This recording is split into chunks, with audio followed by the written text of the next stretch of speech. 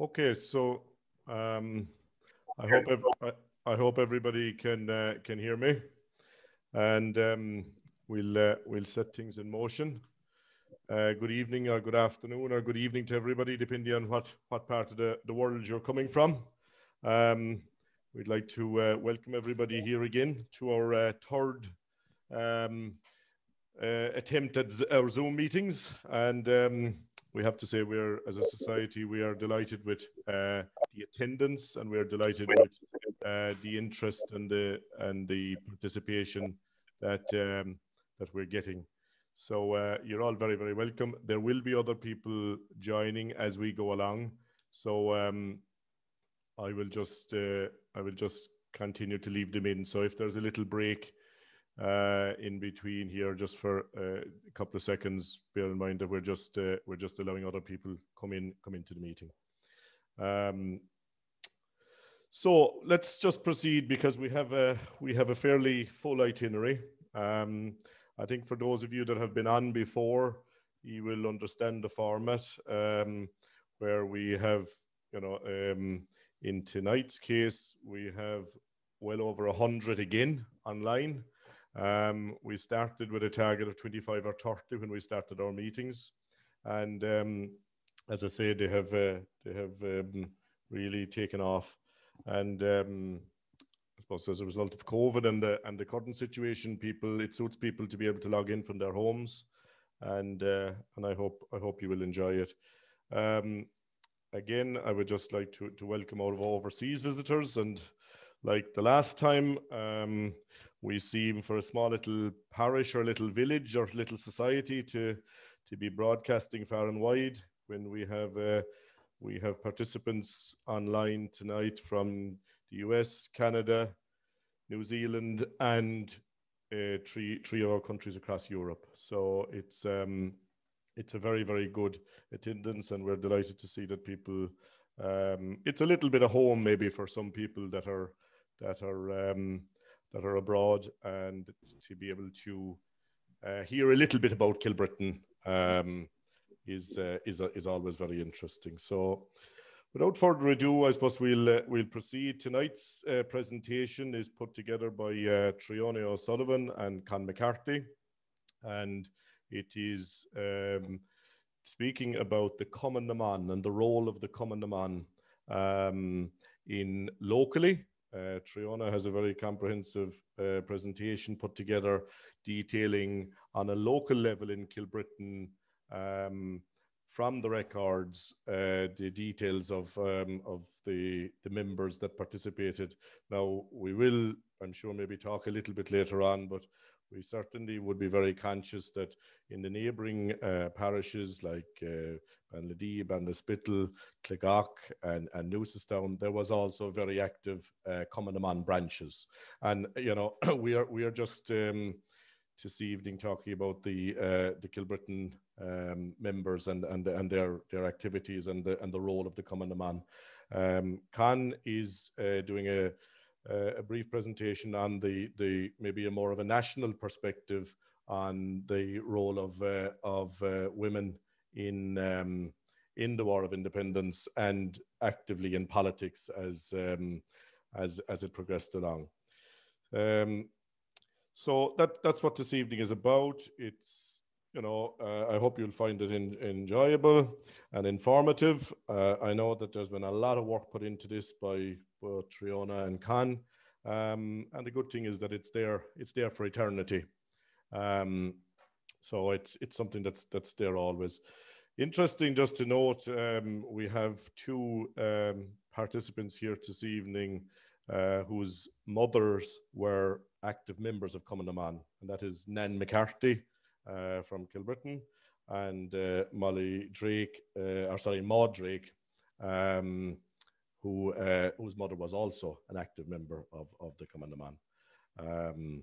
Okay, so without further ado, we'll go ahead into the presentations. We have 3 presentations in total, And then after that, we'll save some time for just for maybe a few questions and a bit of conversation. If somebody wants to go into the chat box, which is on the bottom of their screen, you can click on that at any stage during the presentation and type in your comments or any information that that you have that might be available to us. This is work in progress, and I think everybody is conscious that there's we're constantly adding to it. So by all means, we'll welcome your comments, positive or negative, because they'll help us with the future. Okay, so we'll start through with the first presentations.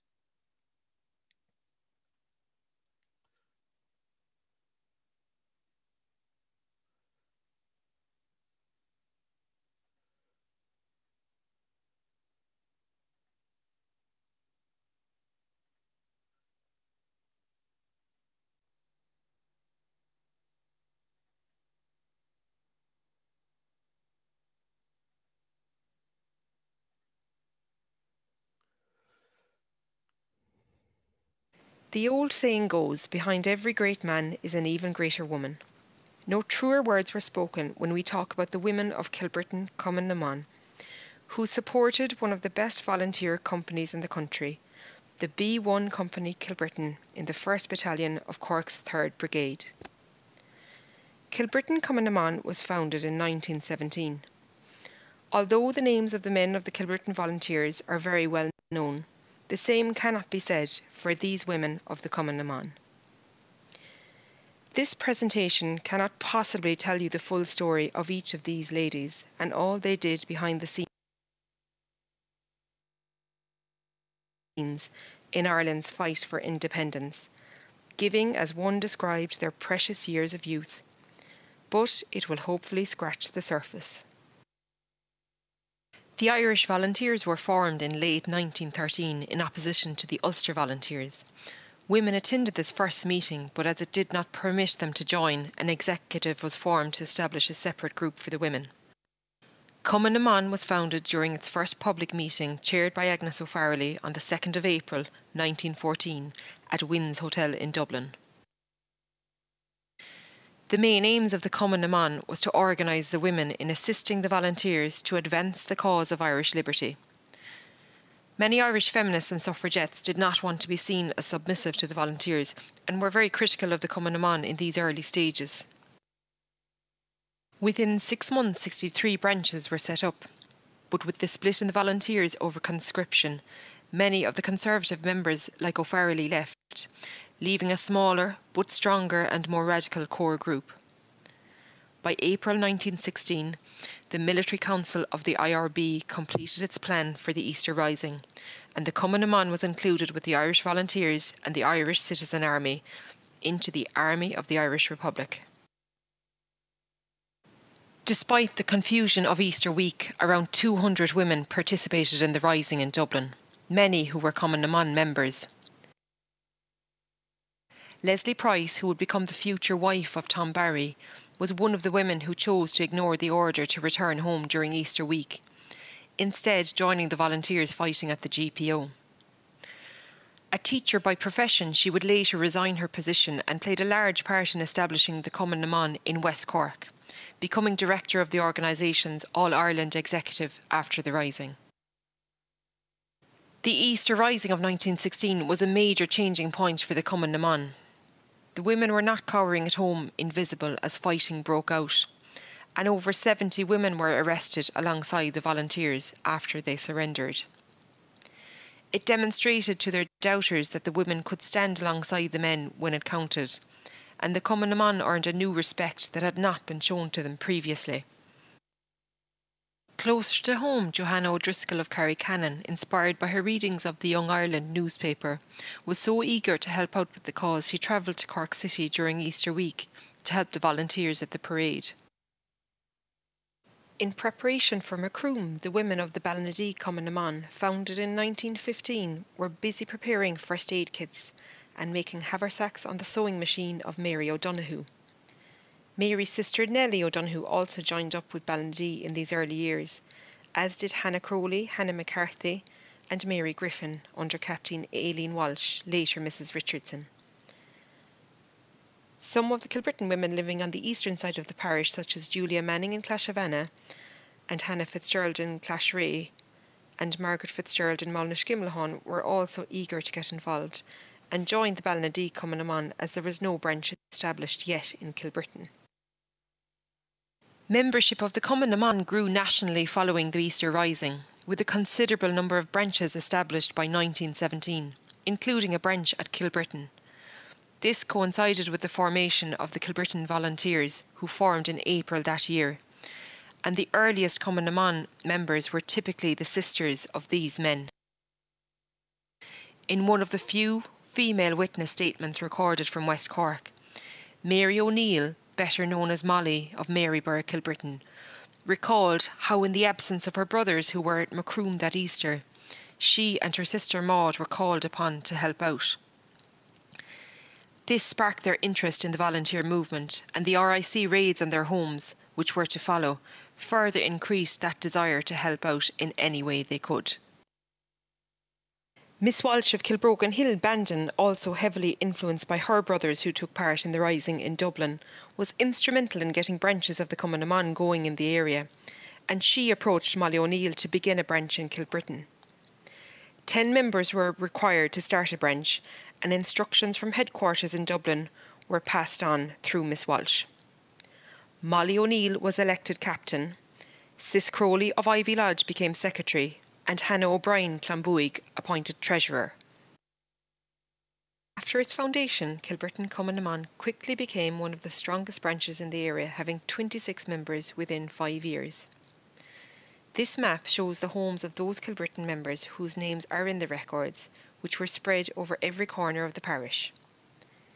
In the west of the parish was branch captain Molly O'Neill and her sister Maud, living in Maryborough. Margaret O'Driscoll, née O'Reilly, and her sister Mary Ann Cullinan were living in Burren, with Lena Hurley O'Neill in Ardacrow and Mary McGrath in Lisheen or Flaxford.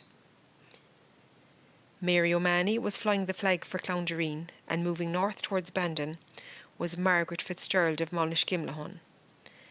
Nearing Kilbrittain were the Crowley sisters of Ivy Lodge, Birdie and Cis, who was secretary, and Kathleen O'Sullivan in Glenduff. The townland of Clonbuig was well represented by Treasurer Hannah O'Brien and her sister Frances, their neighbour Lena Barrett and Hannah Barrett in Ballinascubig. Near my own townland here in the south of the parish was Catherine O'Reilly, Grenassig, Mary O'Leary Howstrand, who lived at the Forge, and Johanna O'Driscoll in Carricannon, who had joined the Cork Cumann earlier on. Fitzgerald's sisters Julia or Lou and her sister Hannah were living in Clashray. Julia Manning was up in Clashavanna and was involved with many of the Ballinadee girls like Hannah Crowley, the O'Donoghue sisters Mary and Nellie, Hannah McCarthy and Mary Griffin, who fell in with the Kilbrittain Cumann during the War of Independence. Cumann also had 2 members living in Cork City on College Road, Catherine and her sister Mary. The majority of the women who joined Kilbrittain Cumann were relatively young. Mary McGrath was only 15 or 16 years old when she joined, and most of the women were single, without children, and devoted all their time to the Cumann.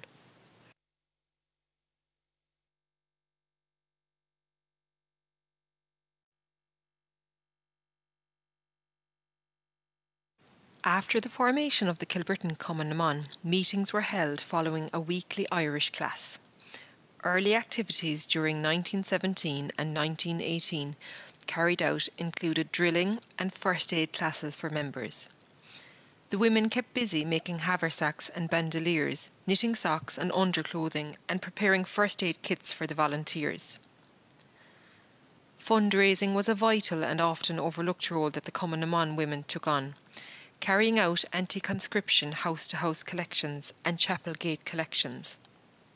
Fair days, flag days, dances and concerts were held, and money collected was given to the Republican Dependence Fund and to the IRA to purchase arms. It was also during these earlier years that the Kilbrittain Cumann began the organisation of safe houses and assisted the general election of 1918 by bringing people out to vote. First aid and medical treatment was one of the most important roles carried out by the Cumann na mBan, especially in an area like Kilbrittain, where injuries, violence, shootings and death were unfortunately not a rare occurrence during the height of the War of Independence. Early after its formation in 1917, the Kilbrittain branch prioritised first aid skills, holding regular classes for members under the direction and supervision of Nurse Lorden from Newcestown, Dr. Culnan of Clonakilty and Dr. Crowley of Kilbrittain. First aid outfits or kits were provided to company volunteers as well as to battalion officers. First aid outfits included items such as bandages and antiseptic wool, iodine tincture as an antiseptic, and carbolic lotion, a disinfectant with the distinct red colour we all remember from carbolic soap such as Red Boy, antiseptic dressings such as boracic lint, white lint and iodoform gauze, which were used to pack wounds. And clean sheets and clean towels had to be made available, which we must remember was in a time pre-electric washing machines. Quick-thinking Hannah Barrett of Ballinscubig would later use her medical knowledge in an unusual and clever manner to save volunteer John Dorgan Barrett from being arrested by the military surrounding her home. She painted his neck with iodine and quickly pushed him into a bed on the pretence that he was a dying man. Dorothy Stopford, a female Trinity graduate, was appointed to her first job as a medical doctor in the Kilbrittain dispensary in 1921. She is better known for her brilliant work in the fight against TB, with the introduction of the BCG vaccine to Ireland, but in Kilbrittain will be fondly remembered as the rebel doctor. Although of an Anglo-Irish Protestant background, Dorothy had witnessed the events of Easter week 1916 while living in Dublin, and was also greatly influenced by her aunt, Alice Stopford Green. She accepted the position during the height of the action in Kilbrittain, and as her sympathy lay with the Republicans, there was no shortage of work for her new sideline as medical officer for the IRA. Dorothy initially took lodgings in Weltons of Flaxford, but later found her own place in Harbour View, where she enjoyed the beautiful Kilbrittain coastline. The new doctor caused quite a stir when she arrived in Kilbrittain as the lady doctor with an English accent who did her rounds riding horseback after being denied a permit for a bicycle. Every member of the Kilbrittain Cumann na mBan credits Dr. Stopford with teaching them their first aid skills during classes held at Harbour View. Sis Crowley, described by Dorothy as one of her most valued nurses, learnt a great deal of medical skills by accompanying her on home visits around the parish. Dorothy taught essential and useful first aid techniques, such as stemming a blood loss. Indeed, before the IRA accepted a lady doctor, they challenged her own skills to stop the blood flow of a man with gigantic biceps, as they did not think she could do it. She was watched in silence as she applied a tourniquet to the artery and twisted with a pencil to tighten it. As the pulse stopped, she was accepted as a worthy doctor to the West Cork IRA. Kilbrittain was certainly leading the way in the West Cork Cumann na mBan branches for first aid training. Women from the Bannispittle branch attended first aid classes given by Dr. Stopford and two of the Kilbrittain girls, Birdie Crowley and Julia Fitzgerald. Birdie had learned so much from Dorothy that she was able to provide lectures on practical first aid with Maud O'Neill to the women in the neighbouring branches of Cumann na mBan in Clogach, Timoleague and Gagan, who were then examined by a doctor. Mary O'Leary and Mary O'Mahony also gave first aid classes to the Clonakilty branch in April 1921. Exactly 100 years ago, Dorothy held a large first aid event for the whole battalion, which ran for a full week at the home of Lena Hurley O'Neill at Ardcrow House, Kilbrittain. The aim was to train a member from each branch in the battalion, and 16 girls attended and were billeted in Ardcrow and nearby. Attendees were supplied with a small first aid kit containing a scissors, lint, gauze, bandages and pins. Lectures and training were provided by Dorothy and Brigade Nurse Lorden. Lena's daughter, Nan McCarthy, who painted this wonderful image of Ardcrow House, was told how the 2 large rooms on either side of the main hallway were opened up and joined together to cater for the large crowd attending. The event was a serious affair with certificates awarded by Dr. Con Lucy, Brigade MD, to those who successfully passed an examination at the end of the course. The Kilbrittain women in Cumann would have been very used to what was then considered women's work for their families in the early 20th century. However, the amount of laundry and cooking involved as members of Cumann was at another level altogether. One has to admire the ability and organisational skills of these women to cater for such a large volume of men over a sustained period of years, often with very little notice, if any at all. Laundry was an extremely important practical function carried out by the ladies, and in a time prior to electricity was not a job to be underestimated. Clean underwear, shirts, socks and bed linen were at the ready in all houses if a volunteer came to hide out or recuperate. Nearly every pension file of the women mentions the number of meals they prepared for volunteers, and it varied considerably depending on the activity in the area. It is difficult to imagine today, 100 years later, being organised enough to prepare this volume of meals with little notice. We also have to remember the women did all this work without electric ovens, washing machines, or having fridges and freezers to prepare meals in advance. Nearly every member of the Kilbrittain Cumann spent a huge amount of time and often their own money catering for men attending meetings in their homes, or feeding and billeting volunteers on the run.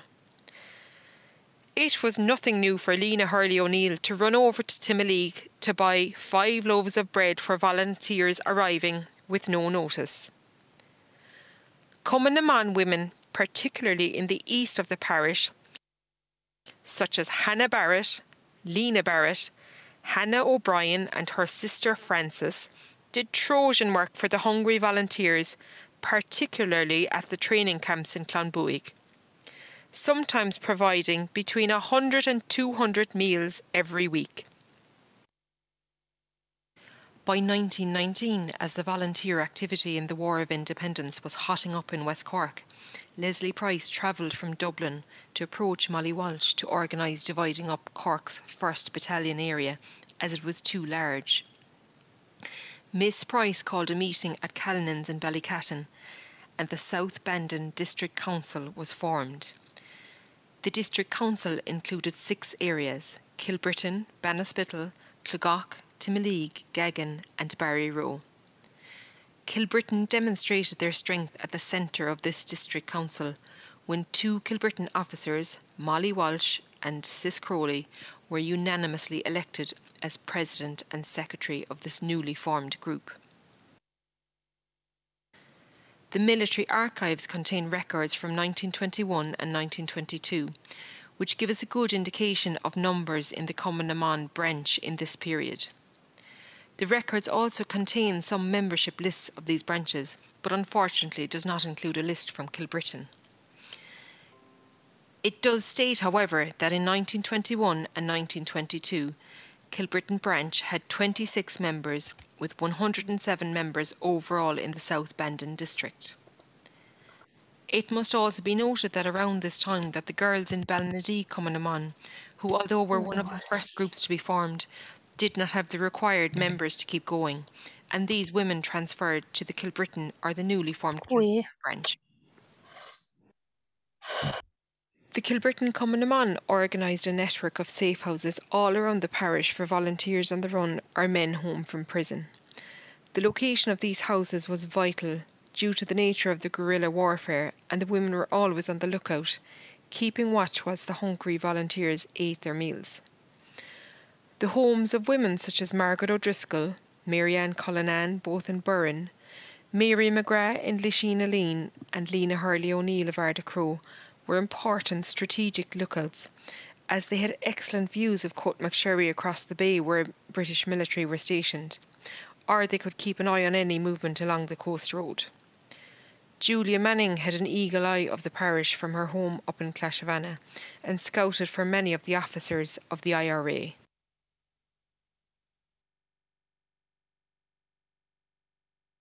Mary O'Leary and Catherine O'Reilly, living in Grenassick, kept a close eye on the British stationed at Howstrand.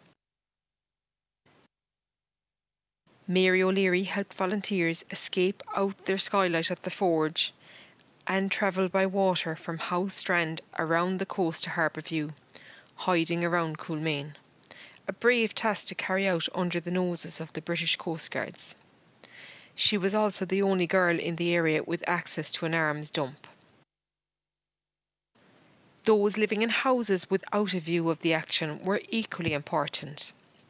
Houses located on quiet roads adjacent to the main thoroughfare to Bandon or Kinsale were of great use to the men of the Flying Column or any volunteers looking for a safe house to rest in. The home of Margaret Fitzgerald of Mullishgimlahun was described as midway between Kilbrittain and Bandon in a quiet district and often used for billeting, nursing wounded and for dispatches. The farm of Kathleen O'Sullivan Glenduff was another prime location. Situated just outside the village, it was ideal as a central dispatch centre and used by officers when preparing for any ambushes in Kilbrittain village. Kathleen, it was said, took a man's part as a scout and, like many of the women, took charge of the arms dump on her farm. Kathleen also had to take on the farm work with her sister when her brother was imprisoned.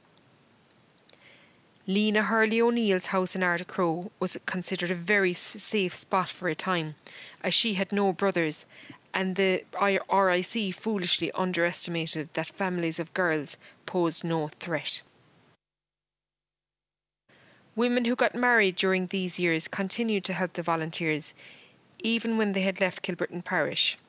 Johanna O'Driscoll, who married her husband Thomas Janine in the Dower House in 1917, when the church was being renovated, moved from Carricannon to Knocknagalloch. Despite having young children, she continued to provide a safe haven in her new home, which was ideally situated a long way off the main road. The IRA utilised many of the women of Kilbrittain Cumman to dispatch messages, sometimes written and often verbally. The women often accompanied the volunteers around West Cork, acting as what was called a blind or a cloak, to carry and conceal weapons and documents. As a volunteer, travelling with a woman aroused far less suspicion. The Cumman were an effective and efficient means of transferring messages up and down the country. And although the women were less likely to be searched by the all-male RIC, the risks they took acting as blinds were enormous. The RIC greatly underestimated the power of the Cumman, and for many years the organisation was barely mentioned in inspector reports. Leslie Price succeeded in conveying messages from Cumman headquarters up and down from Dublin without ever being found out. In 1921, the year she married Tom Barry, Leslie stayed in Kilbrittain, arranging meetings in Clowndereen, travelling to Dunmanway and Newcestown on a pony and trap driven by the Kilbrittain Cumman, all the while evading the military. Towards the end of the War of Independence, Major Percival of the Essex Regiment even conceded that the Cumman intelligence system reached a very high standard of efficiency.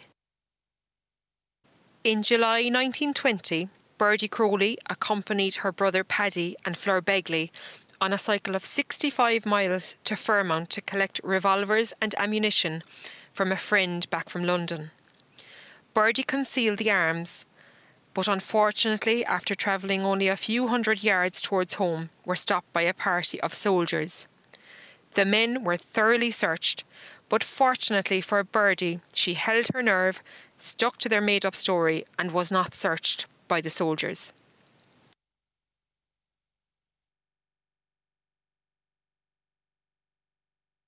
Mary O'Mahony of Clowndereen became a dispatch bearer for the IRA, sometimes cycling up to 60 miles a day for some of the most senior men in Cork's 3rd Brigade, who provided her with a bicycle. On one occasion, acting as a blind, she helped smuggle an injured Michael Crowley back from the priest's house in Ahiole by disguising him as a lady. Mary would also travel as far as Cork City to carry a dispatch for Dick Barrett to the Wallace sisters, who ran an intelligence network for the IRA from their unsuspecting little shop in St. Augustine Street in the heart of the city. Frances O'Brien of Clonboig acted as a cloak for Liam Deasy and Tom Barry all over West Cork. She once drove a pony and trap to the Old Head for arms, collected detonators and fuses for the volunteers in McSweeney's hardware shop in Bandon, and daringly had the nerve to collect 2 boxes of revolvers disguised as a hardware delivery off the train in Bandon and return them successfully with her brother. By 1920, these roles became a much more dangerous one for the women of the Cumann na mBan. Late that year, the British authorities began employing female searchers, who sometimes accompanied raiding parties to the homes of Republican suspects. These female searchers were introduced to Cork in 1920. Such was the effectiveness of the women. Major Percival of the Essex Regiment even acknowledged in his papers that the Cumann na mBan intelligence system had reached a very high standard of efficiency. Frances O'Brien, Clonboig, refers to the presence of women searchers in Bandon during December 1920, when she said, "At this time things were extremely hot in Bandon town and in the battalion area generally. No man could venture alone on a job as he would be likely to be held up by the enemy in the town, which was an every minute occurrence there. I claim that I played my part, a dangerous one also, as there were enemy women searchers stationed in the town." Birdie Crowley, a sister of Sis and a qualified teacher working in Kilbrittain National School, was secretly using her position to carry out intelligence work for the IRA.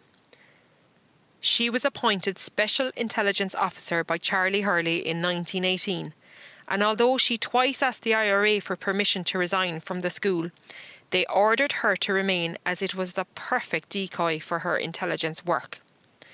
The school was used to collect and dispatch documents, sometimes being exchanged through the children's school bags. The principal was very supportive and allowed Birdie to come and go if she needed to. However, her teaching career did suffer, as all her energies were channeled into her work for the Cumann na mBan, leaving her no time to progress her teaching grade in the training college.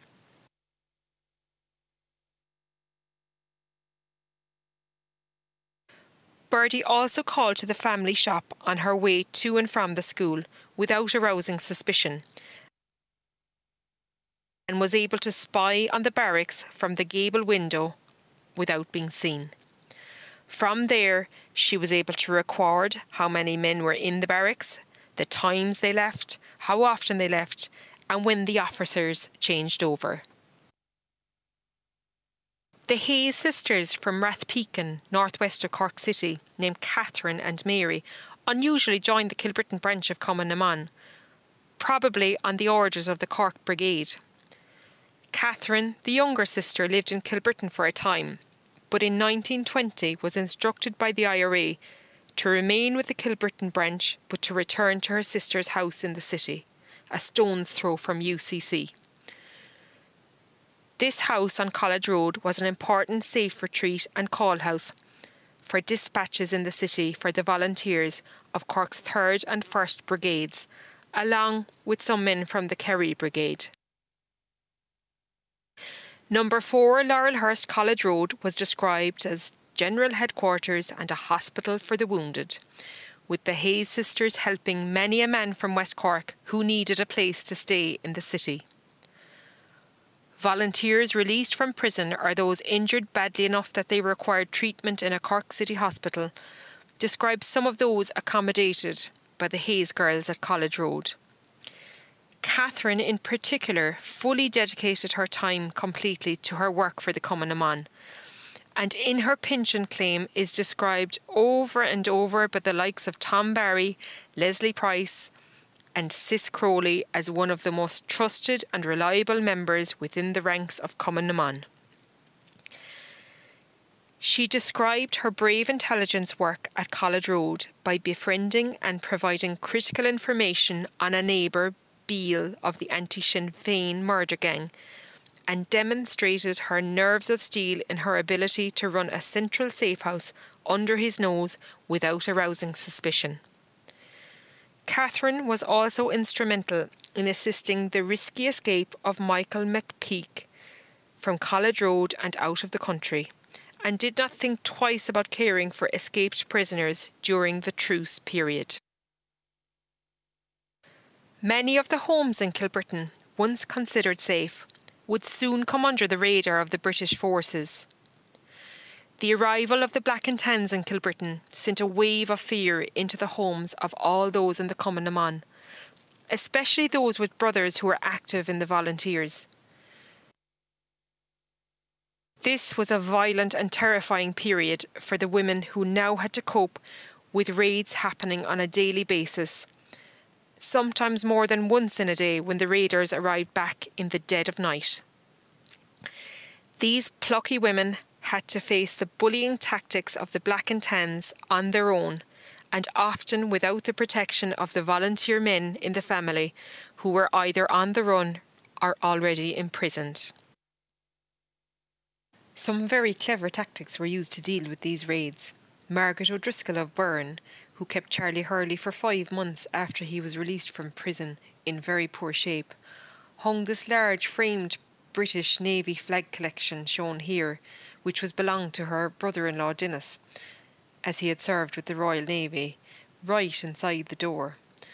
This was the first thing seen on entering and immediately had the desired calming effect on the raiding party. Little did the military know that the British flags were also being used to cover arms and ammunition right behind it.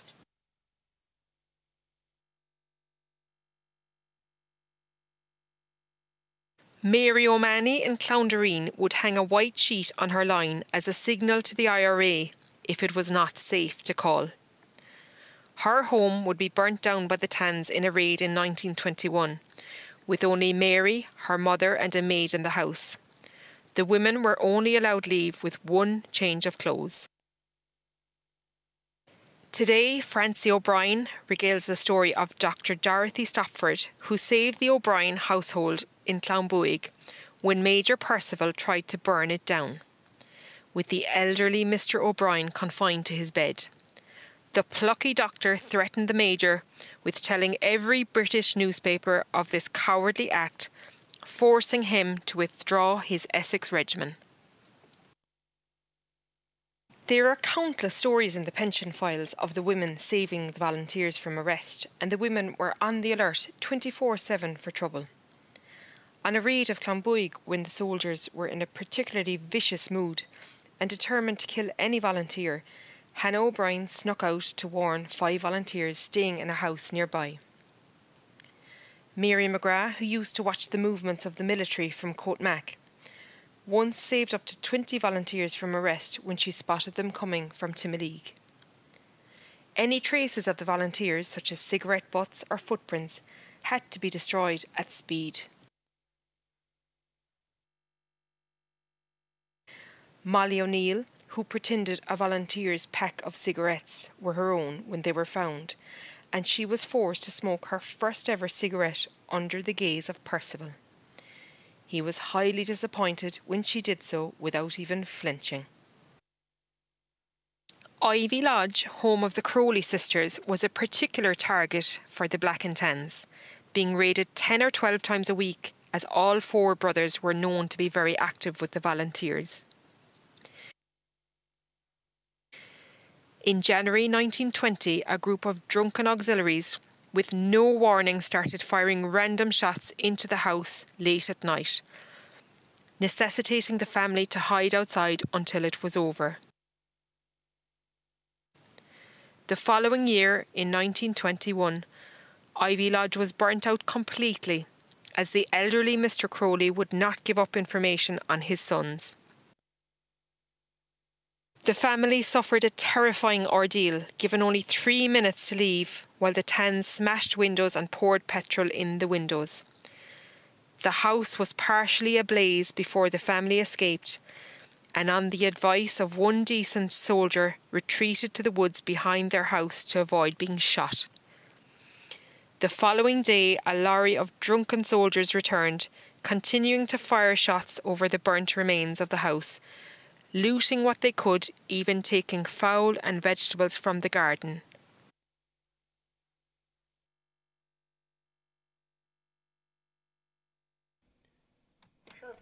And I used to go up and I'd stay there, like. Whose house was burnt? Our house, Crowley. Where? Below Ivy Lodge. In Ivy Lodge, yeah. And this shop was burnt here too, you know. What year was that? How long ago? That was 1922. Yes. I don't know, I don't think it should be burnt, but in 1920. Was it 1920? Yes, and you used to go up to the O'Neills in Marlborough, is it? Yeah, right up there on cycle up, and I'd go from school, I had a bike, I was teaching here, and I'd go up to Melbourne even when we had no house or house in Bond, you see. And I'd stay at Neil's for a week, and I'd go down to Fitzgerald's and other cousins, friends, not cousins, and for another 2 weeks. So I know every one of them, and poor Molly and Ma, they have a lovely dinner family when I go up. Very nice. After my school. Yeah. They were very good. Right. Oh, I know them all. So they were all fairly young at the time. In May 1921, during a raid at their home in Maryborough, the O'Neill girls were so badly beaten by the military that Maud O'Neill responded to the UK press when she was so infuriated by a letter printed that described the army's good behaviour. Her account of the beatings were published in the Catholic Herald and affected her mother so badly she never walked alone again. Describing the horrific beatings of her mother, Maud O'Neill said, "They struck her hands with the butts of their rifles and she fell prostrate. The soldiers tried to drag me out, and being unable to do so, one of them caught me by the throat, put his knee to my back and knocked me down. He said he would choke the life out of me." Shootings and funerals of the volunteers killed in action were unfortunately not a rare event in Kilbrittain. Molly O'Neill, as captain of the Kilbrittain Cumman had been instructed what to do in such a case that a volunteer was shot. The women of Kilbrittain Cumman played a key role and would spring into action during these tragic times, running miles at haste for the priest, passing on dispatches about the shooting, organising coffins and waking the bodies before their burials. 1921 was a particularly bleak period for funerals in Kilbrittain. Mary O'Mahony was ordered to identify the body of volunteer Daniel O'Reilly at the workhouse in Bandon. A brother of Cumman member Catherine, he was killed by the British soldiers in an attack on Bandon military barracks.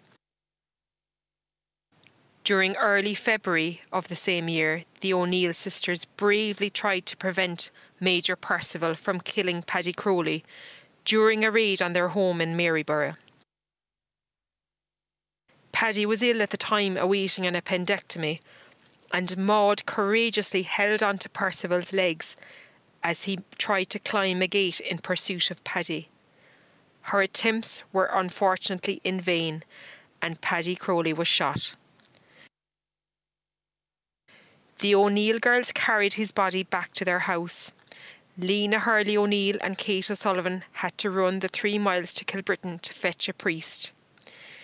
It was indeed a bleak day for the Crowleys, whose house had just been burnt by the Black and Tans. Sonny Crowley had been arrested and was badly treated by the Essex Regiment and got word of his brother's death while in custody. Paddy was waked at Maryborough and buried in Clogach Cemetery. Less than 2 weeks later, 4 volunteers were shot at Crushnalanov. Jack McGrath, a brother of Cumman member Mary, Cornelius McCarthy, Timothy Connolly and Jeremiah O'Neill were all killed during a surprise attack by an Essex regiment while they were trenching a road. The local Cumann members, including Lena Barrett, identified the bodies, and the O'Brien sisters and Miss Fitzgerald disarmed them and collected their personal belongings. Hannah Barrett washed and prepared the bodies for burial after they were shouldered to the Crowley farmhouse in Killanentig by Hannah Finn, Hannah Crowley, Nell Griffin and Hannah O'Brien. Captain Molly O'Neill organised coffins from O'Reilly's funeral home in Bandon, and the bodies were waked in Crowley's. It was mainly the women who attended the early morning burial at Clashavanna, as the area was surrounded by military and it was unsafe for volunteers to attend. In March 1921, under orders of the IRA captain, Molly O'Neill arranged for the Kilbrittain Cumann women to smuggle the body of Brigadier Charlie Hurley out of the workhouse in Bandon with the help of nurse Babe Crowley. Charlie had been engaged to Leslie Price when he was killed at Ford's, Ballymurphy, on the morning of the Crossbarry ambush. The women kept an all-night vigil by his body at St. Maluda's Church and marched in the funeral when burial took place in the middle of the night at Clegok. By the time of the truce in July 1921, the mental stamina of the women of the Cumann was beginning to break. They had spent years utilising their first aid skills and tending to the physical injuries of the volunteers who were shot, burnt or suffering exhaustion due to being constantly on the run. Without perhaps realising it, they would also have tended to the mental health of these volunteers also. At times, the pension files reveals glimpses of the nervous exhaustion of the men and women in this period, which is understandable after sustaining years of living on the edge. Witnessing traumatic killings, tending to bodies of deceased loved ones, and the prolonged stress of expecting raids would have tried even the most resilient of characters.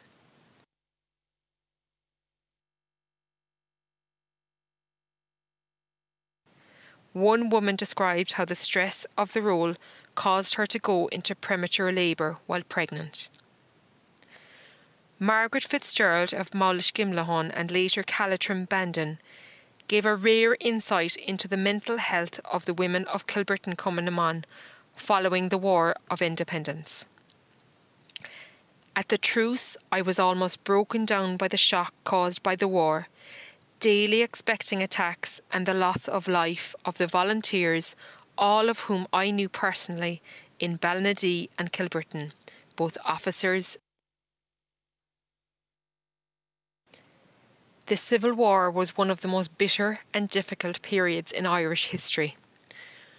Cumann held a special convention in Dublin in which they voted overwhelmingly to reject the treaty. There is, however, also an opinion that the women who supported the treaty did not send delegates to attend or vote at this convention.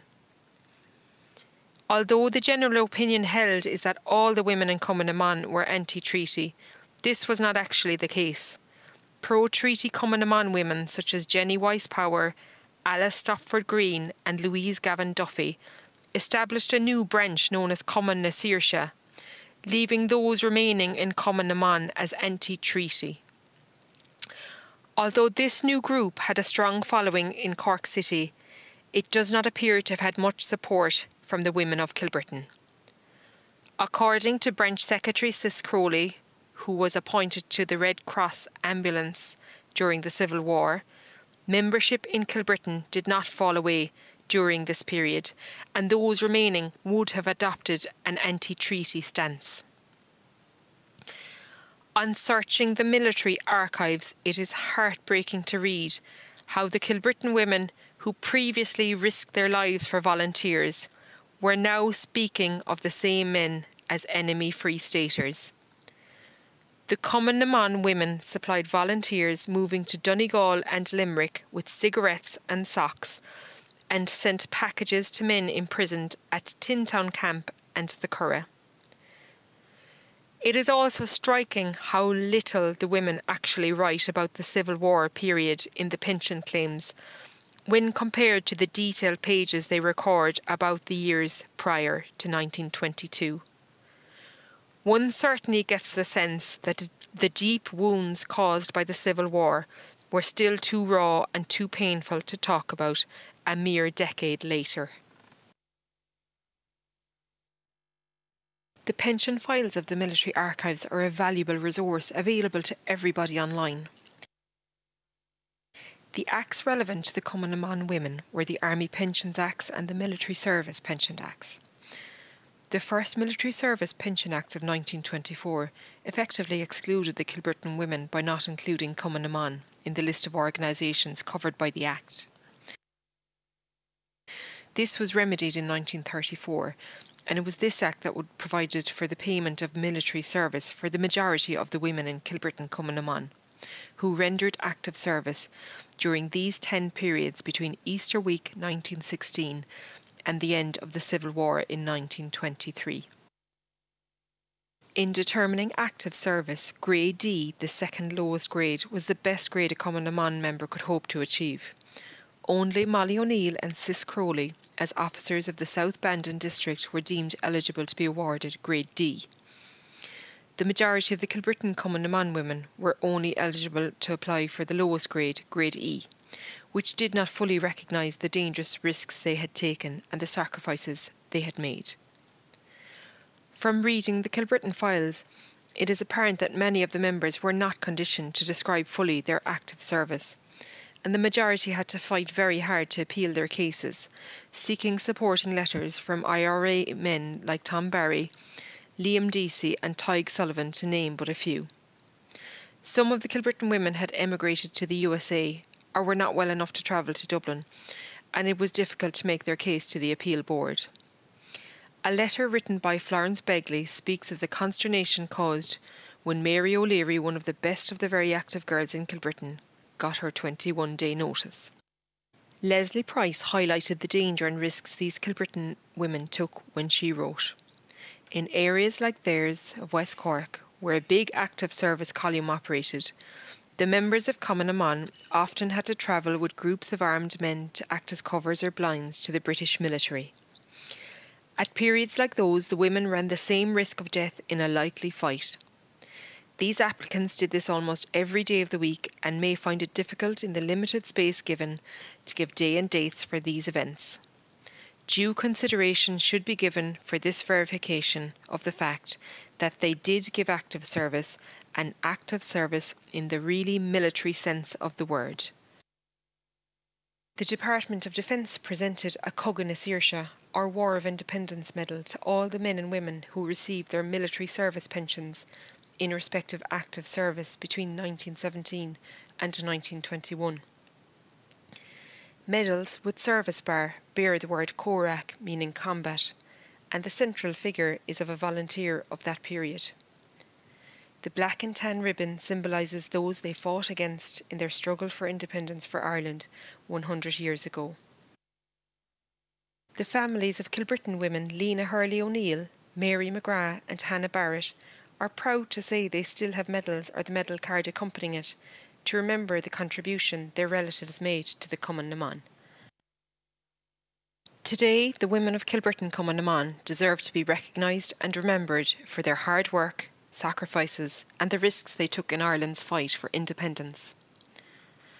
In his book Guerrilla Days in Ireland, Tom Barry rightly acknowledged this splendid group of young women who, he said, were indispensable to the IRA, nursing the wounded and sick, carrying dispatches, scouting, acting as intelligence agents, arranging billets, raising funds, knitting, washing, cooking for the active service men, and burying our dead. With the release of the archives, the story of Kilbrittain Cumann na mBan is still being pieced together, but with the passings of generations, much of the information is lost forever. I hope, as a result of remembering these courageous women, that more information and even more names will come. Thank you.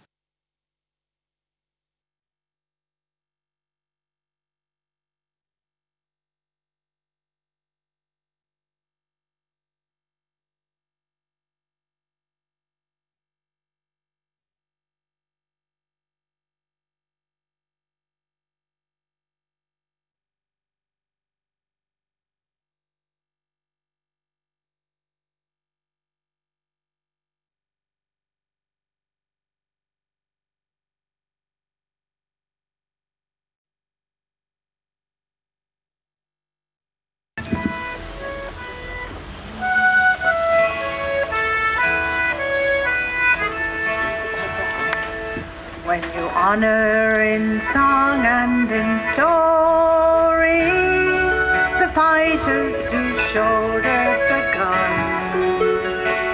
and reck not that death's blow shall reach them, if so Ireland's freedom be won. Forget not the women of Ireland who stood without terror or dread beside those who battled so bravely mid shellfire and deluge of lead. Then here's to the women of Ireland who marched without fear in the van. Old Ireland is proud of its daughters, hurrah for brave Cumman the man. Our tricolour flew on the breeze, proclaiming, oh, Dublin's old town, that the men of the nation awakened would die, 'twas ever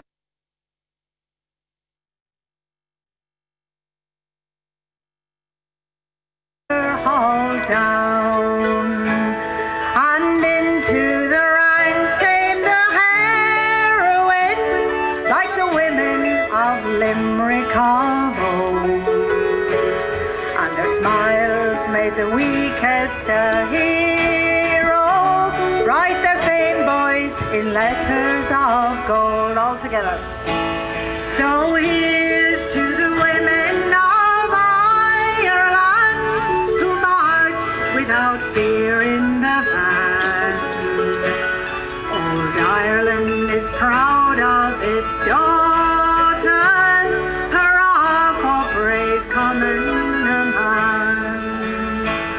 Though our fight in the old GPO, boys, came to grief as his flames touched the sky, we lit there a fire that will blaze, boys, till the power of Saxon shall die. And we'll cherish forever the story, while the pages of history we scan, of those valiant daughters of Ireland, hurrah, boys, for Cumman the man. So here's to the women of Ireland who marched without fear in the van. Old Ireland is proud of its daughters, hurrah for brave Cumman the man. So here's to the women of Ireland who marched without fear in the van.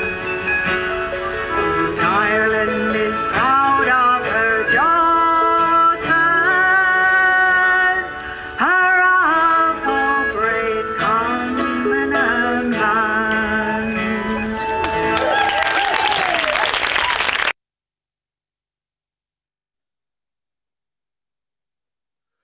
Thank you very much, Triona, and I hope everybody can hear me. I think we should, if we were in a normal circumstance, maybe give you a round of applause or possibly a standing ovation for that excellent presentation, and you know, the detail, the photographs, the records, and I can only imagine the amount of time that was put into putting all of that together for all of us to have going forward. I mean, it's a brilliant piece for us all to keep and to have going forward. I'm sure we'll come back to chat a little bit later on about it. We have another piece to finish on a national perspective, which is being presented by Con McCarthy. So we'll just move on to that one, please.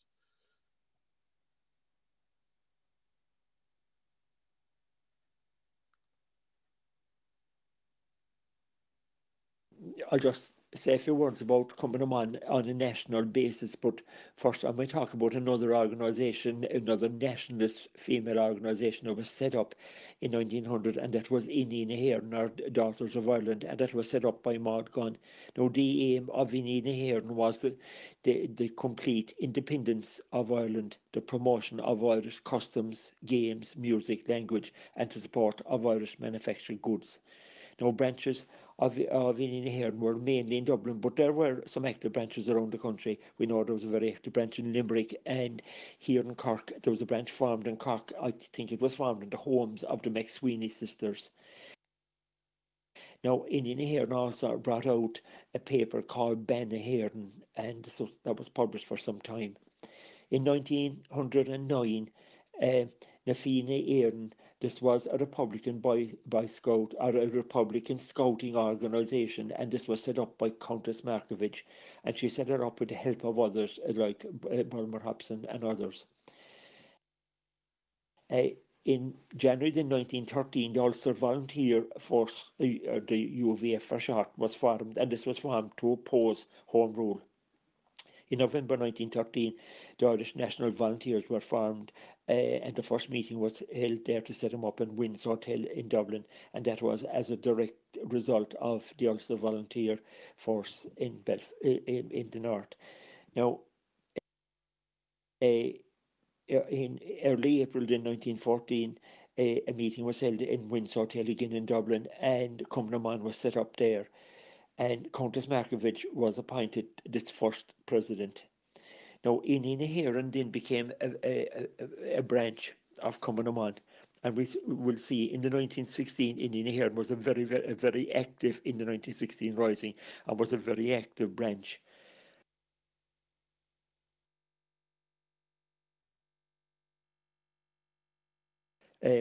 During 1915 and 1916, the British government, through its Department of Education, gave a grant here in Ireland for people who passed a course in first aid. These courses were held around the country, and many members of the Cumman became involved in these courses and were successful in them, and received a small grant for completing the course. In Limerick, there was something like 48 to 50 pounds of a grant was paid, and this was went directly into the Arms Fund for the volunteers, which is quite ironic. Now, the Constitution of Cumman is quite interesting, and like the first objective was the complete separation of Ireland from all foreign powers. Then the next one was the unity of Ireland, and then the Gaelicization of Ireland, and then their means of doing it was to maintain the Republic by every means in our power against all enemies, foreign and domestic. And I'll repeat that, against all enemies, foreign and domestic. So we'll see their stance later on in the Civil War. To assist Ulrich na Hearn and the Irish Volunteers in its fight to maintain the Republic. So that's just some of the Constitution of Cumman. Now, moving on to 1916, the Rising commenced in Dublin on Easter Monday at 12 midday. Now, it was to have commenced the previous day, as we know, but due to the countermanding orders issued by Owen McNeill, it began on the Monday. At first, women were turned away from a number of the posts across the city, but the leadership in the GPO issued orders that women were to be accepted into any of the posts in which and all of the posts accepted women except two. So while only a relatively small number of women actually fought, a number of women were in the citizen army, so a small number of them actually fought and actually took up arms. But the vast majority of the members of Cumman, their role was a far more practical role. Their role was that they staffed the field hospital at the GPO, or at the rear of the GPO. They carried dispatches across the city. They communicated from one post to another, and they cooked food, and they tended to the wounded. Now, it is hard to put an exact figure on the number of women who took part in the rising, but we believe that there was in the region of about at least 200. We know that in the region of about 80, 70 to 80 were arrested and imprisoned. Now, in one, just looking at one post there, Sean Conley attempted to get into Dublin Castle, and when he failed to get into Dublin Castle, he took the City Hall. At the time he had on a group of about 20 with him, and they were made up of about 10 or 11 men and maybe 9 women. Sean Conley was shot very early on, and Dr. Kathleen Lynn actually took charge of the City Hall.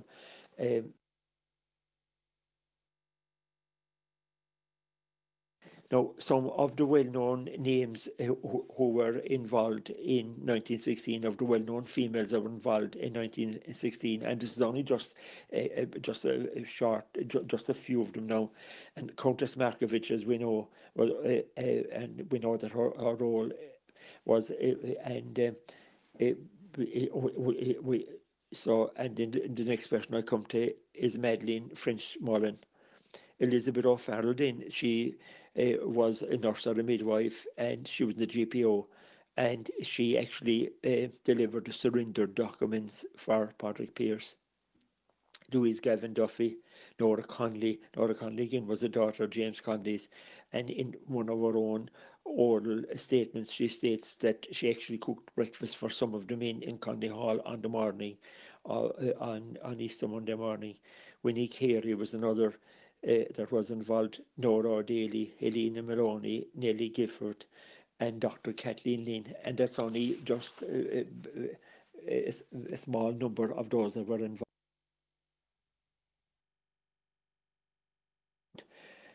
There were about maybe close enough to 80 were in prisons, where between 70 and 80 were imprisoned. Now, most of them were released on the 8th of May. But a number that we believe maybe up to about 12 were kept in prison, but just some of the names, not all of the names, but some of the names of those that were kept in prison were Helena Maloney, Nellie Gifford, Madeleine French-Mullen, Dr. Kathleen Lynn. We also know that Mary McSweeney was arrested in Cork, and Nell Ryan was arrested probably in Wexford, or she may have been arrested in Dublin. She was a Wexford native. Now, Countess Markovich was sentenced to death, but this was commuted by Maxwell to penal servitude for life, and it's felt that he did this because she was a woman, and it would have been unacceptable to have her executed. Now, she was released eventually later on in 1917. Now, Cumman actually collected funds and collected money and sent food to prisoners who were in prison as a result of 1916, and they sent a number of food parcels and other goods. Now, after 1916, then the Cumman, I definitely feel that they had a fairly major effect in the roll into the War of Independence. But one of the first things that happened after 1916 was the setting up of the National Aid and the Volunteers Dependence Fund, and that was set up to help families as a result who had suffered greatly as a result of 1916. Kathleen Clark had a fund which helped initially to set up the dependence fund, and the fund, the sum of money that she had been given to her it came through the IRB and came to her through her husband Tom Clark before 1916. Cumman helped to fundraise and to distribute the fund. When Michael Collins was released from Van Gogh before Christmas, or in days coming up to Christmas in 1916, having returned to West Cork in early 1917, he went to Dublin, and he was appointed to secretary by Kathleen Clark of the Volunteers Dependence Fund, and this put Michael Collins in a very key role because he was dealing with a lot of the families who had suffered as a result of 1916, but he also had received a number of the names of the people who were in the IRB from Kathleen Clark, and I've no doubt that this was a major help to Michael Collins going forward. During 1917, the Cumann mBan was reorganised and it spread right across the country. And by 1918, it had more than 600 branches in the country. Now, in the general election of 1918, then women over the age of 30 were given a vote for the first time.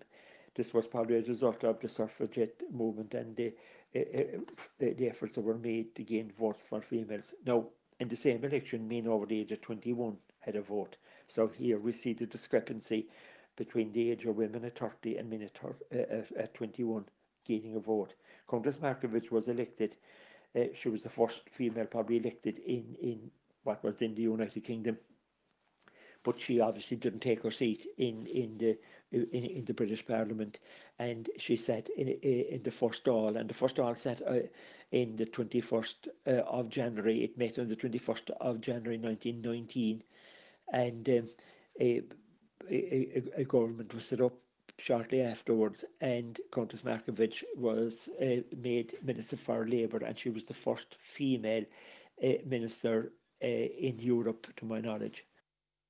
Same day then that the first hall met, Solohead Big, 2 other seamen were shot in Solohead Big. They were escorting a load of explosives to a quarry, and they were shot by Tipperary IRA under Dan Breen and Sean Tracy and others.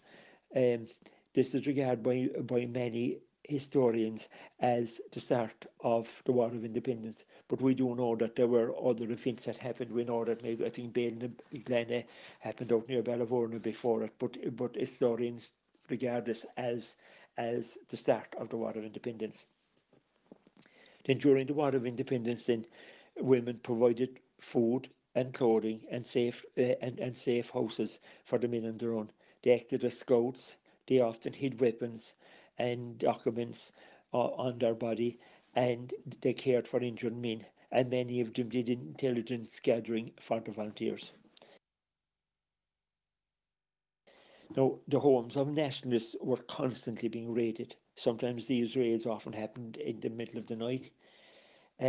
Women were often harassed during these raids. Women were at the forefront. Sometimes the men were on the run. There may be no men at all in the house, and women suffered greatly at the hands of the military, and that's fairly well documented, and it's documented in a lot of witness statements. Then in 1921, then there was an organisation set up known as the White Cross organisation, and it was established and was mainly as a result of fundraising in the States, and it was established to distribute funds to people who had been left destitute as a result of the war situation in Ireland. Now, Cumann mBan actually administered the White Cross funds, and they did the groundwork and the background work for this. Now, they also sent food parcels to prisoners in jails throughout Ireland and in the UK during the War of Independence. Then a truce was declared on the 11th of July 1921. And at the time of the truce, there was approximately 1,000 branches of, maybe slightly more, branches of Cumann mBan across the country. We know that there was maybe close enough to 40 Cumann mBan members in prison at the time of the truce. We know also that there was, sorry, as I said, there was a number of female prisoners, a number of Cumann mBan prisoners, 30 to 40 in prison at the time. Countess Markievicz was one of those prisoners, and she was released as she was a TD, and she was released at the truce. Then, as a result of the treaty was signed in, as we know, in December 1921. And in February, Cumann mBan was one of the first organisations in the country to actually vote against the treaty. And the votes as recorded are 419 votes against and 63 for the treaty. That was on a kind of a national conference that was held in Dublin. Now, we know that here in Cork City, there was in excess of 20 branches of Cumann across the city, and they voted about 2-1 in favour of the treaty, which was in contrast to what happened nationally. Now, some of the members of Cumann who voted for the treaty, they left Cumann at that stage, and they formed an organisation called Cumann or the Freedom Group. Now, we know as well that some of a number of moderates left Cumann around this time. Now, there were 6 female TDs in the second Dáil, and they were there, and at the treaty vote, all 6, like there was 100% of the female TDs, all 6 voted against the treaty. And the 6 of them were Countess Markovich, Mrs. Pearce, Mrs. Tom Clark, Mary McSweeney, Kate O'Callaghan, and Dr. A.D. English. Now, the Kate O'Callaghan and probably Dr. A.D. English are probably the least known of the 6 TDs there. So Kate O'Callaghan was born actually in Lisarda in County Cork. She was teacher by profession and went to work in Limerick. There she met a Michael O'Callaghan, who was a businessman, and they got married after some time.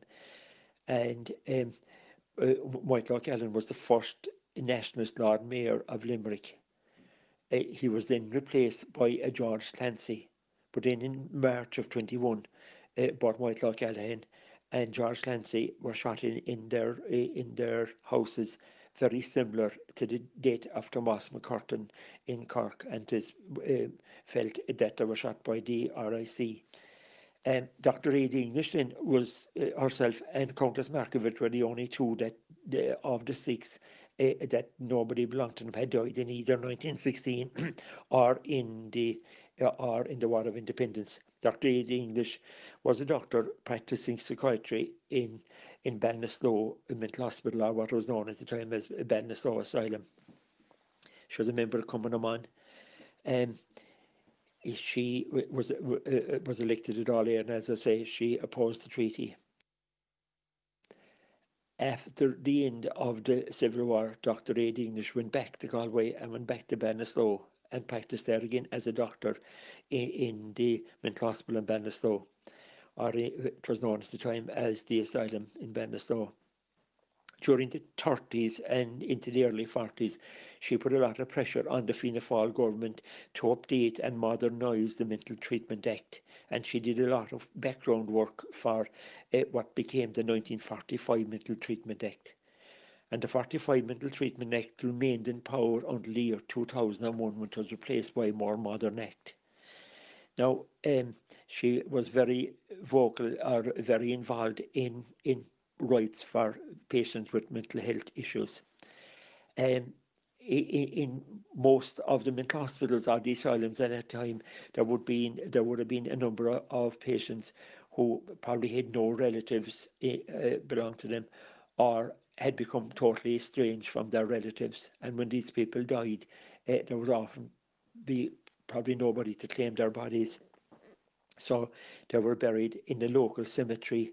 So the same happened in the workhouses, and these local plots in the cemeteries were known as the Pauper's Plot, which was a terrible name, but that was the name that in the Ireland of the time. Now, Ballinasloe had such a plot in a local cemetery, and when A.D. English knew that her own health was failing, she requested that rather than being buried with her family, she wanted to be buried with her patients in this local plot here in the local cemetery. This will show you the social conscience that this woman had. And it is only in recent years that a local young doctor began to research and do research into A.D. English. Up to that, she was probably totally forgotten about in Irish history. Now, the Civil War then commenced on the 28th of June 1922, and as was the shelling of the four courts was what the spark that really set it off, but it had been going for some time. Now, families were split on both sides of the Civil War, and women were split on both sides, and we know that members of Cumann O'Mahon, there were sisters on both sides. Now, Arthur Griffith died on the 12th of August 1922, and General Michael Collins was shot dead in Bain-le-Blanc on the 22nd of August 22. We know that after the death of General Michael Collins that the Civil War became more bitter, and execution of IRA men who were caught with arms began in late of 1922. Well, I would have to say here we know that there were 4 executed on the 8th of December who hadn't been caught with arms as such and were before this legislation was brought in, but I won't get into that here. Now, mass arrests of Cumann O'Mahon members also took place across the country in late 1922. We believe that there was in the region of 560, maybe 600 women imprisoned in Dublin during the Civil War, mainly in Kilmaine and Mountjoy and in the North Dublin Union. A lot of these were Cumann O'Mahon members, or the vast majority would have been Cumann O'Mahon members.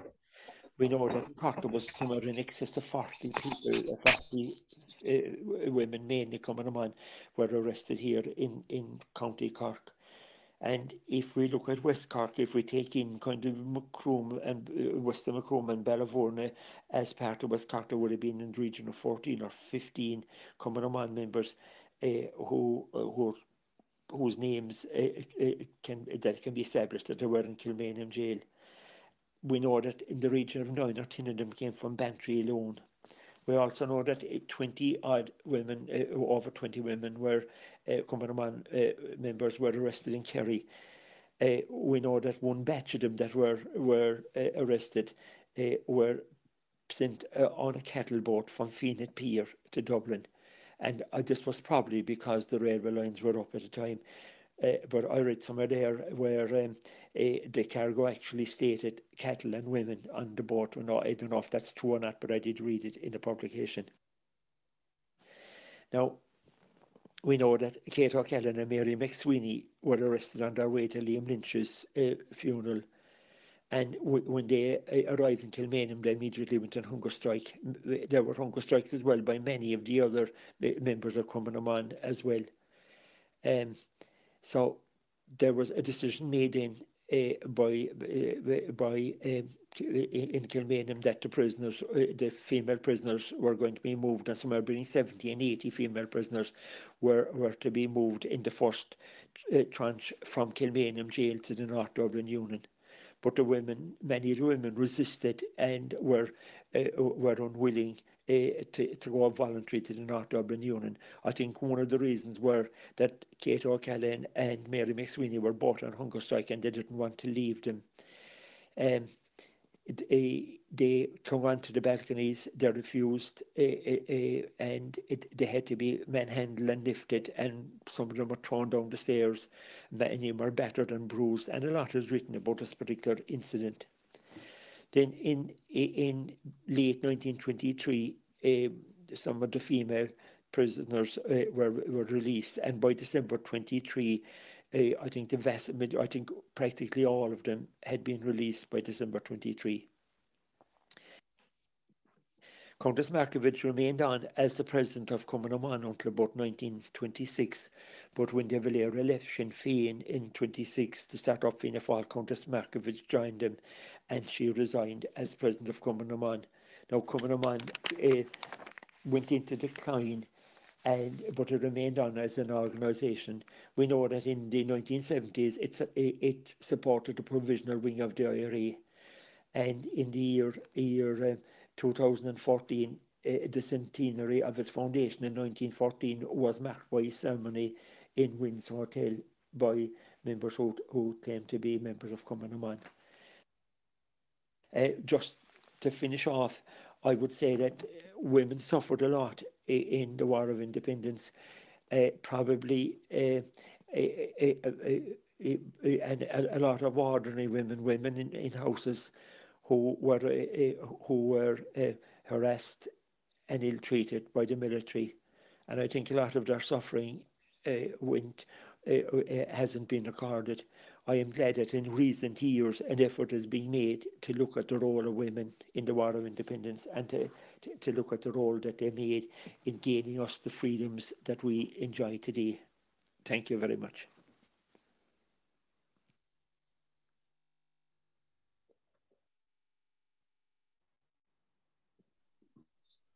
Thank you very much, Con.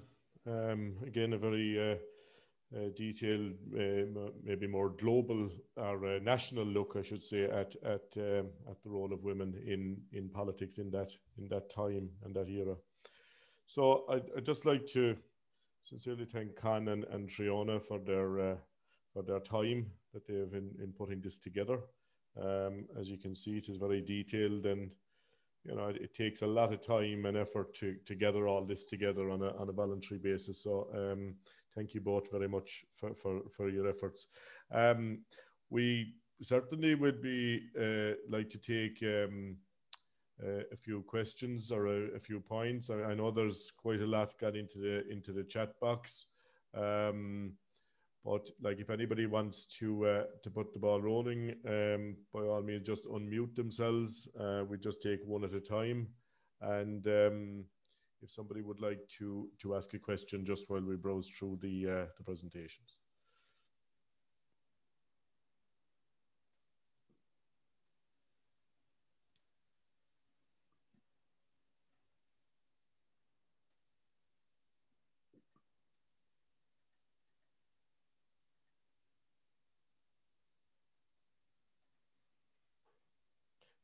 Can I just ask you a question that you mentioned on the, it's amazing, I was just thinking, listening to your presentation and having listened to Triona's, when you see all of the efforts that the mBan had locally here in Kilbrittain, and then you think about it, they didn't even have a vote at that stage, did they? I suppose in the 1918 election was the first time that women got a vote in Ireland. There was a movement prior to that called the suffragette movement throughout Great Britain and Ireland, fighting for the vote. A lot of women in some of the censuses, rather than putting down their occupation, they put down suffragette. And then the RSE men who was taking the census back to the barrack crossed it out and put down housewife or secretary or whatever over it. So you would see in some of it. So this fight went on, and in 1918 they were given a vote for the first time, but at the age of 30. But there was also, you had to have some property in that as well. But men then at the age of 21 had a vote. Now, moving in then, Sean, to the election of 1922 was interesting because some of the mBan people, and in particular Countess Markovich, sought with Michael Collins and Arthur Griffith to delay the election for maybe a month or two and to bring out a supplementary register to allow women at the age of 21 to have a vote. Now, at the time, the government, who were trying to get a state established and were under pressure from England to hold the election, felt that there wasn't time and that it couldn't be done. So in that election of 22, it was only women of 30 years of age or older could vote.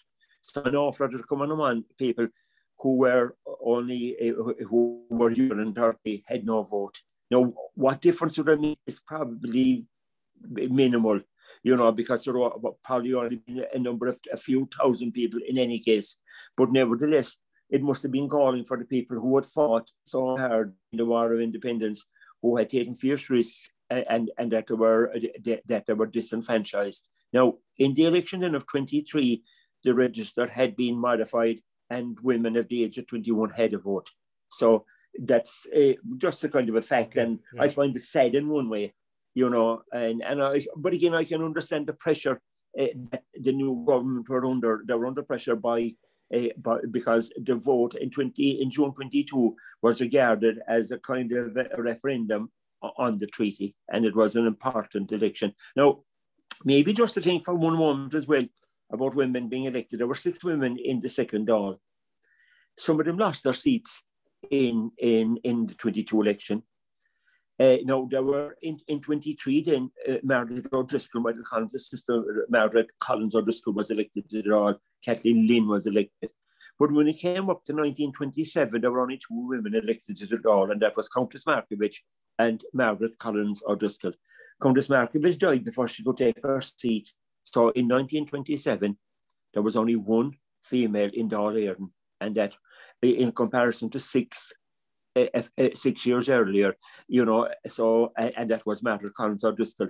So I think that society, and I don't blame the government of the day, or I don't blame the church, I think society put these women back into the homes. They took them out of their role in politics, and society just didn't vote for them. They weren't elected, and they weren't all of them there. With even Mary McSweeney lost her seat in 27. So it will just tell you, I suppose maybe they were a bit extreme. They were on an extreme policy, but we went from 6 in 21, or in 22, in the 21 election, and in the Dáil vote in 22, we went from 6 to 1 in 27. Okay, Kanya, thank you very much. It's amazing how it turned around.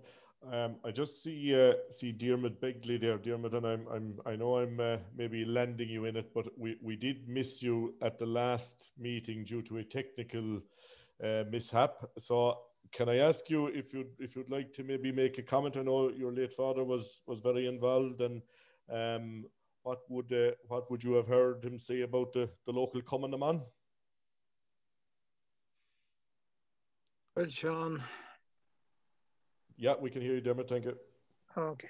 Well, I cannot say enough about the Cumann man in general, but the local Cumann man, particularly the Kilbrittain Cumann man, like the Kilbrittain Volunteers, were one of the best Cumann in the country. And what they suffered, and I know what they suffered, and Trina has done a wonderful, wonderful job in her presentation there, and I thank her very, very much indeed. I have discussed things with Trina, and I've told her she's more than welcome to drop over, and I'll show her some stuff that I have on the Cumann man. Now, I was lucky insofar as I knew an awful lot of them coming in to our business in Bandon long ago, while I was very young. By 1954, I had a 56, I beg your pardon. I had a huge interest in the War of Independence. I had read as much as was published, I think, at the time, particularly the local West Cork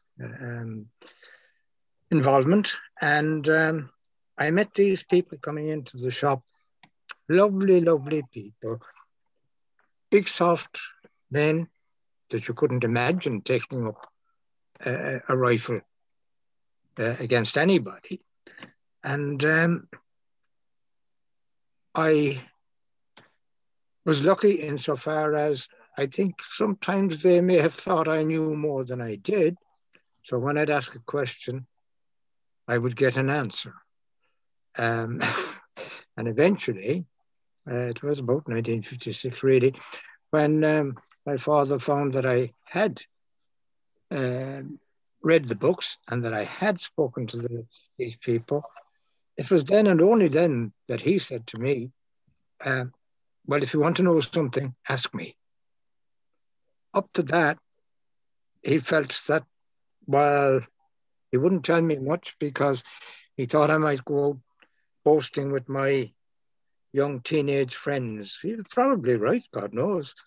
But then now I have access and have had access for many, many years to all these papers, to all the Cumann man papers.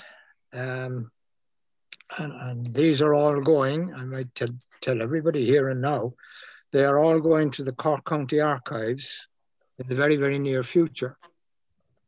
I've been through them all with both Trevor and my niece Nuala. And when we're finished, and everything will be online, and when we're finished, they will be in the county archives for anybody to research. So okay. Hopefully that will happen in the next couple of months, in actual fact. Okay, Dermot, thank you very much. And, Sean? and again, apologies for we lost your sound at the last meeting, and I don't know if you picked up on it, but we really wanted to thank yourself and the Begley family and your and Trevor for the brilliant work that was done in the last presentation as well. So just in case you didn't hear us, we're taking this opportunity, Jim. So thank you very much. Sean, can you hear me? Yes, indeed, Anya. Anya Nicola, just a very quick point about the women and the votes. I was only reminded of this the other day. Women did actually get the vote for local elections in the 1898, I think, Local Government Act. Now, I apologise, I don't have the detail about was there a property qualification or an age qualification, but women did have the vote in that. And actually, I was reminded of the other day when indirectly my attention was brought to this Maurice Dockrell. He's on the local government in Dublin and this Dunleer or something, and he said he's the 6th generation of Dockrells, and his great grandmother. No, she was a unionist woman. She was elected in Dublin, actually elected. So women did have the vote for local government, but I'm not sure what You're right. in 1898. Okay. Okay, yeah, thank you, Anya, for that clarification. Okay, yeah. Well, I mean, we have, as I said, the compliments on the chat box, I think, summarise the meeting. They summarise the excellent acknowledgement and efforts that have been put together in the presentations by both Con and Triona, and you know, you've done the Women of Ireland a great justice, and Sean, it's great that we have it on record now. Going forward. Sean, if I can come in for a moment, Con McCarthy, Sean? Yes, Con, yeah. Yeah, I'd just like to ask Triona there, you know, the point there she's making about the people suffer, I suppose, what we would call post-traumatic stress today, many of them are traumatized, and as they say in their own words, suffering from shock. So I would like maybe, Triona, if you would come in on that point again, please. Well, yeah, Con, that really hit me from reading all the files. And I do want to say, actually, I just wanted to make the point, the pension application files are available for everyone. Like, I don't know how anyone could be bored during lockdown, because each of these women, these files are 90 pages, and some of them have 2 or 3 files, you know, if they had to make an appeal. So they're all there online, but like what they talk about, like you can imagine the stress. I'm driving around the parish with a completely different view. I'm just imagining, do you know, imagine being in a house and your brothers are gone, there's no one there to protect you, and the Black and Tans could come at any moment, day or night. And just the stress of that on a constant basis for that many years, like it had to have affected them. Seeing their, you know, their brothers dying. I think we saw Mary McGrath's, I had Declan Harrington give me a beautiful little piece from an autograph book that he found that he thinks was written from Jack to his sister. Like, these weren't just random soldiers, they were, you know, their flesh and blood, their brothers, and they witnessed all this, and they had to, you know, help carry the bodies, and that went on for years. So that really struck me, reading the files. But all those files are available, you know, the ones that made pension applications. And I'm delighted, like, that Diarmuid Begley and Trevor and his niece are doing this great work. You know, we'll really look forward to that. I also wanted to mention Shannon Ford is bringing out a book on the Kinsale coming on, so that's on the horizon. So just to keep an eye out for that as well. I'm not sure when it'll be coming, but it should be out sometime soon. Okay, thank you, Triona. Sean, can I ask Triona a question? Paul O'Brien here. Yes, indeed, Paul, yeah. I've been hunting for Lou Fitzgerald for over 60 years, and I'll tell you why. Yeah. When I was a boy, I was treated by a nurse in Cork. Right. When she said she was Lou Fitzgerald, I always thought it was L-O-U, right? Yeah. She said she was in the Common Amman and she had a medal. She never got married. That would be her. She has relatives. My aunt was married to her nephew. I hope I'm getting that right. So they were from Clashray. Now, was she a nurse later? She was, and I could correct me if I'm wrong, any of the Fitzgeralds if they're there, but that family, I think Lou was a nurse. She actually an application, she did, I think, but it's not available now. Whether it will come online in further releases. I'm not sure. I've tried many times to contact the military archives regarding that, but unfortunately I didn't get any answer. But she's one of the ones that doesn't have a file online, but her sister as well was very involved with Ballindy, and her sister set up Kinsale, and Shannon's book that's coming out will cover that, I'd say. That's she gave me many an injection. That's why I remember her. Oh, that's lovely. I'd like to say one other thing. A hi to Sean Kelleher. I think we're third cousins. Hi, Sean. Thanks very much, guys. That's actually, sorry, Paul, on just on Lou Fitzgerald, and in one of our history books, I'm not sure which edition, I put in a little piece on the Ireland's possible first flight. They brought a sick brother home from the UK, and she was one of the sisters that it was the first charter flight, I think, to Ireland. So you'll see a picture of Lou there as well. That's fantastic. She was very good looking, I remember. But then I was only a teenager. Thanks a lot. Brilliant presentation. Thank you. Okay, thank you. Here, Lig, I want to send greetings to my cousin in Toronto, Paul O'Brien. It's a great honour to be your cousin, isn't it? I'm very honoured to be your cousin. Vice versa, Sean. Vice versa. We will take the... My mother often talked about your dad. I just say we will take the honour as the Kilbrittain Historical Society for getting the two of you together. Okay. Fantastic. Anyone else like to ask any questions? Can I just come in? Just a question there. Just like, what effect would the war period have had on the women in later life in terms of relationships that would have ended due to, you know, fatalities and possibly other relationships with other? Well, definitely. I definitely do think that's the key. Sorry, I didn't have the stats on it because I started doing them, but like they were very young. I think it's Hannah Barrett says, like, they joined, you know, they gave in the best years of their life. Very few of them were actually married. I think Willie Driscoll's grandmother was married, and his grandaunt. They were probably the only two that were married during these years. You know, they were a little bit older. And had children, but like they gave the best years of their life. And like Birdie Manning, she says in hers, she didn't progress her teaching career, and she asked to leave 2 or 3 times to resign her position because she was so busy. One of the files actually has a letter. You know, just I think that some of them probably didn't get married because, you know, in the prime years of their life, they were running around the country, you know, dispatching and doing all the jobs for the commandant. Like, they really devoted their lives. The 2 Hayes girls in Cork, there's a good percentage of them were not married, Dennis. And I think probably this might be a reason why. Yeah. You know, they really gave it all. In your research controller, did you come across like? Sorry, Tanya.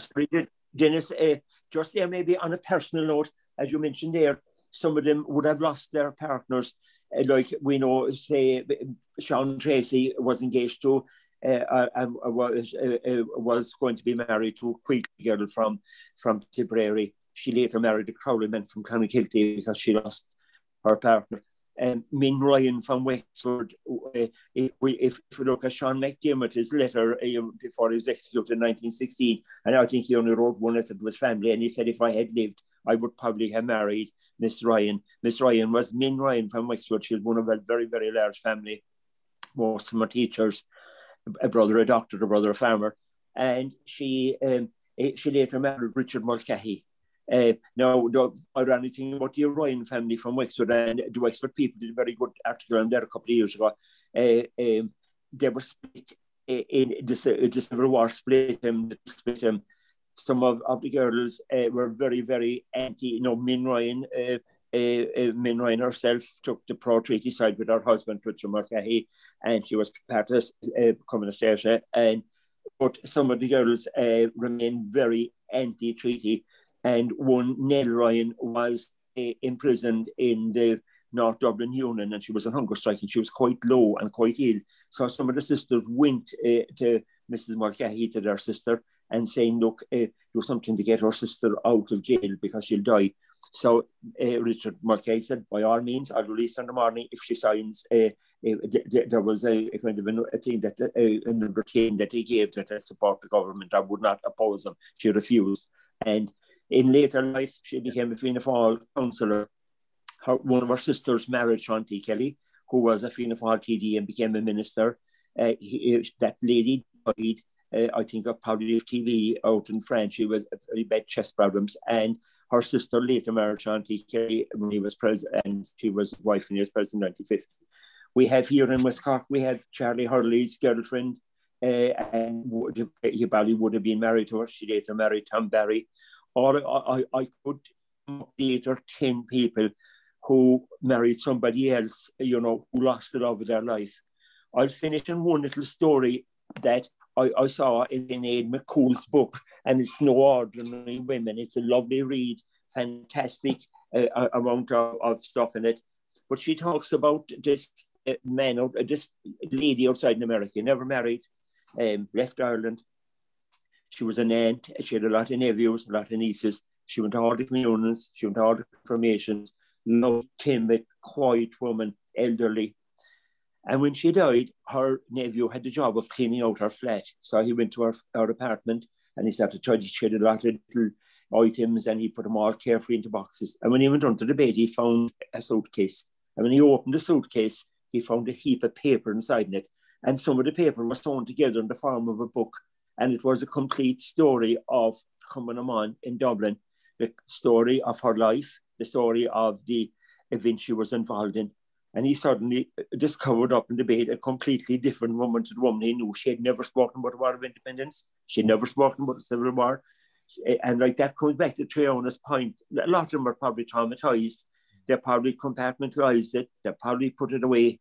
But nevertheless, she wrote everything on paper, and Sinead McCool laid hands on that, and that was part. And Sinead McCool at the time was a guide in Kilmainham jail. So she has done a lot in the research. And I would say to people, there are 3 or 4 books out at the moment on Cumman, and they're very good reads. But going back to their personal lives, a lot of them married someone else. Another one, of course, is Kitty Kiernan, who was engaged to Michael Collins. She married Felix Cronin afterwards. She called her second child Michael Collins Cronin. And I have a little bit here from the Irish Times on this January, where Michael Collins Cronin died on the 5th of January. And I have a little bit about him here. And he talks about his mother. And he says that she went on to marry Army Officer Felix Cronin, a couple of 2 sons, Felix Jr., who died in 2000, and Michael. He says that the Kieran Cronin marriage was not a happy union. She was obsessed. This is now from the Irish Times. She was obsessed with Collins' memory, a portrait of Collins on an easel dominated hallway of their home. And she chose a grave near his while still a young woman. Kitty Kiernan was only 52 and she died in 45, a disappointed and embittered woman born before the era of liberation and ill-suited to the role of suburban housewife. Michael spoke glowingly of his father, less of his mother, although he understood her frustrations. Felix Cronin Sr. quit alcohol and was appointed to a state job by Shawnee Mess when he left the army, despite the strong Civil War bitternesses that still existed. Michael spoke glowingly of the Mess and his generosity in providing badly needed employment to an old foe. Felix Sr., that was Kitty Kiernan's husband, he made a deal with his son Michael. He would pay his way through UCD if he passed his exams and did not drink alcohol until he graduated with an agricultural degree. On the evening of his graduation, his father handed him £5 to celebrate. Michael won a British service scholarship to Cambridge University and went to the Imperial College in Trinidad to study tropical agriculture.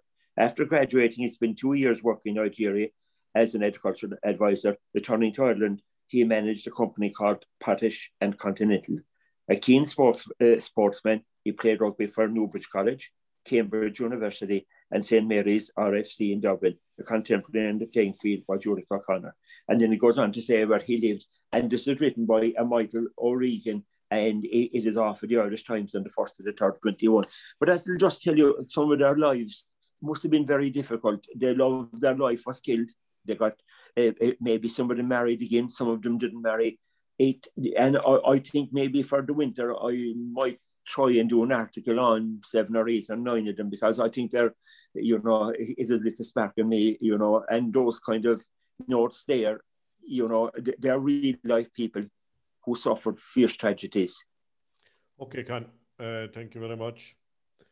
Anybody else to, I think the chat box is predominantly complimentary of the two presenters. There are no questions in it. So if that's all, I'm going to close can up. I give a quick word, Cahill? Just a quick word in conclusion. Yeah, you can indeed. Yeah, I think we'll never appreciate fully the part played by the Cumann in the fight for Irish freedom. They were extraordinary women, and I think that without them, the volunteers wouldn't have had the amount of success that they had. In fact, many of them wouldn't have survived. They were extraordinarily successful. I'm very glad that Diarmuid is making his records available in the local authority. That will be making a big difference. My own aunt, for example, Ellie Kelleher, who's here in Bandon, had a few narrow escapes when she had ammunition and out near the Brinny with in a pony and cart, and she had a few little bags of messages, bread showing up, and they looked into the cart and they saw the bread, and underneath was something. If they had found it, she'd have been in real trouble. So there were some very tight escapes. But the part that they played, that the women played, is not recognised fully throughout the country, and it's great. I must commend you on having such a programme as this, because it will make people aware of what they did in a whole lot of different ways. The way they helped the volunteers, they were in many ways they were matching the volunteers in many of the things they did, and the support that they gave. We can never thank them enough.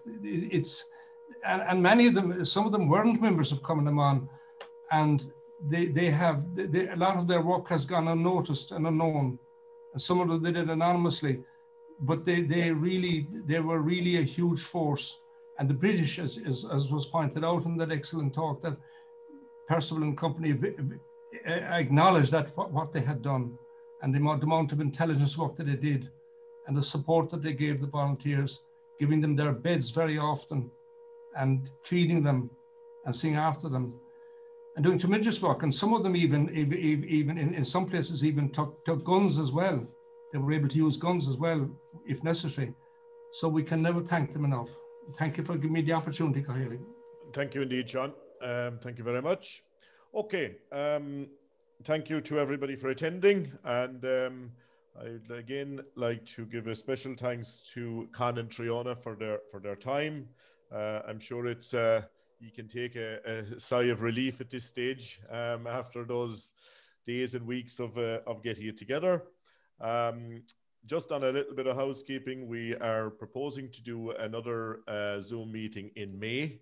And after that, we will be hopeful of maybe getting out to do something again, but obviously to be agreed. So on the 31st of May, we have a Zoom presentation on the Monday night again. Just on, there are two presentations. The first one is on Diarmuid Hurley, who was a second cousin of Charlie Hurley's, born also in Barley, and maybe better known as the Gaffer Hurley. He was an OC in the East Cork division, and was shot there.